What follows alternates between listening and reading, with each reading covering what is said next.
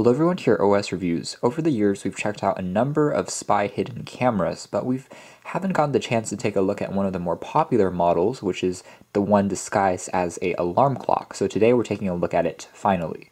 Now this version sells for $60. You can find it in the links down below. It is a little pricey, but the reason is because it comes with built-in Wi-Fi, as opposed to older models, which was basically a static camera. It can detect motion and it records automatically, stores it to an SD card, and that's it. The one with Wi-Fi, you can also view back your content in real time. So you download an app for your smartphone, whether it's Android or iOS, and you're able to view back what the camera is seeing, very similar to other wireless home security cameras on the market. The size of the camera on first impression is very small. In fact, it's about half the size, I'd say, of a standard alarm clock. You can see it next to my hand, how small the box is. This is next to a standard kind of sticky note, and if I have a phone here with a 6-inch display, you can see how small this looks next to it. And I would say a regular alarm clock is at least 2 times larger in terms of overall size. So it's interesting that they were able to cram so much tech into something so small, but perhaps I would have preferred a slightly larger size to make it look more conventional when you put it onto a desk. Other features, it has a 2000 milliamp hour capacity battery, which is actually pretty large considering the small size, which means that you can actually start recording even if the power is disconnected. So if someone unplugs this from the wall, it still continues to record video for a few hours. It also has 12 IR LEDs, which means it's able to have night vision, and you can still see content in the dark, but it's going to produce a black and white image. So that's also pretty cool that they were able to cram 12 of those LEDs hidden around the sides of the camera, so everything is disguised in a very small package.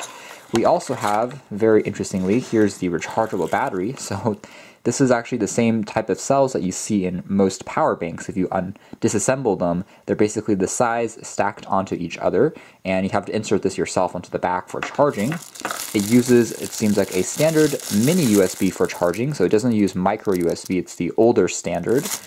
And finally, there is a mini CD as well. Haven't seen one of these in years, and the top and the bottom are cut off so that it fits into the box. Taking a quick look at the design of the hidden camera alarm clock first, we can see that the front here is made out of plastic, but it's a pretty reflective surface. We have just the LCD display here, and because it is a very reflective surface, kind of like a mirror, it tries to disguise everything underneath. But if you point it directly at the light, as you can see here, you can kind of figure out that this is where the camera is, and this is where the 12 LEDs are pointed and located. But unless you know that this has a camera inside, you can't really tell. You probably would think that this is just a sensor for dimming the display or something like that. The chrome here is also made out of plastic, so it is very lightweight. I guess one other secondary use, because it has a battery, is you can take it on the go and in a way use it almost as a action camera, I suppose, but I'm not sure it's going to be the best application. It does have a wide angle 120-degree field of view though, so it has a slight fisheye effect similar to other action cameras on the market. Anyways, on the top we just have some controls for recording as well as setting up the time, made out of plastic. On the back we have kind of a carbon fiber texture, but it's really just plastic.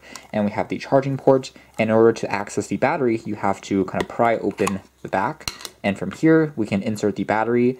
So even when the switch is turned to off, the alarm clock still functions. It turns on like a regular alarm, you can still set the time, but if you turn it to on, that's when you start turning on Wi-Fi and the motion as well as video recording capabilities, and you can see a red and blue LED underneath here that gives you an indication, but on the front there's no other LEDs. Moving into the software, I do want to quickly point out that this camera does record at full 1080p, as you can see here, which is rather impressive, and indeed you can install the driver on your computer to set it up so that you can monitor it using the software that they've installed. In fact, if you switch over to the instruction manual towards the back here, these are all screenshots that were captured on Windows, so you can put it onto your computer if you want a larger display. So moving over to the app, it's a free app and it's called HD Minicam. It's a pretty generic program, but it works rather well.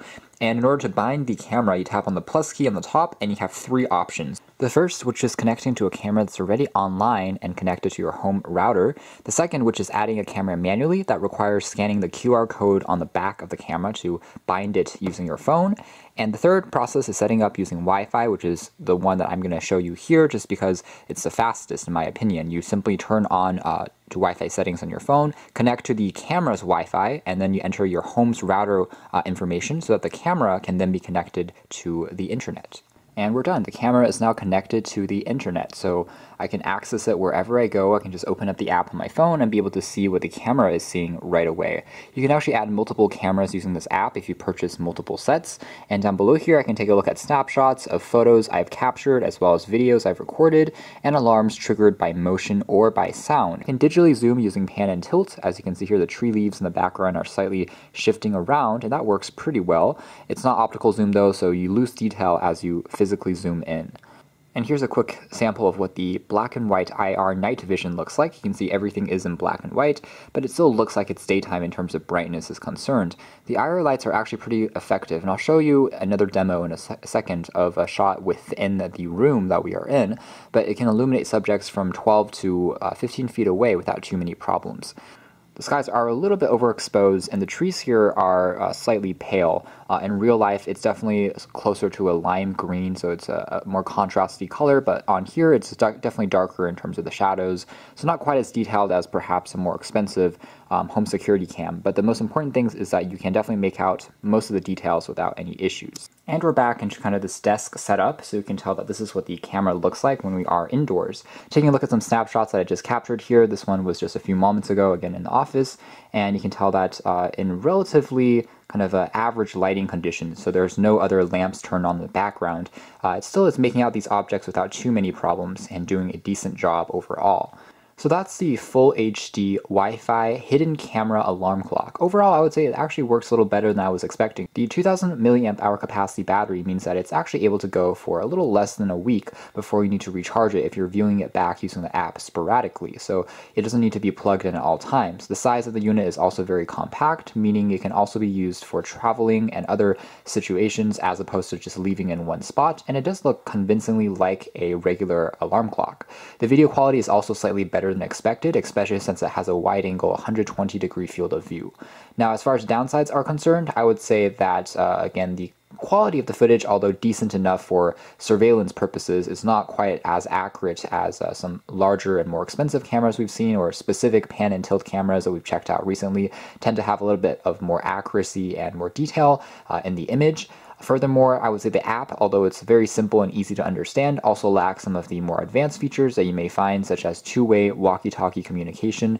So the alarm clock here has a mic for picking up sound, but it doesn't have a speaker, so you aren't able to actually talk to the person on the other side. Again, no one really suspects that anything is happening at all because it does look convincingly like an actual regular alarm clock, despite the fact that it is slightly smaller than normal. So you can check out more details about this in the links down below, but for now, this has been our video. Thanks for watching here at OS Reviews. This has been the Wi-Fi Full HD Spy Hidden Alarm Clock.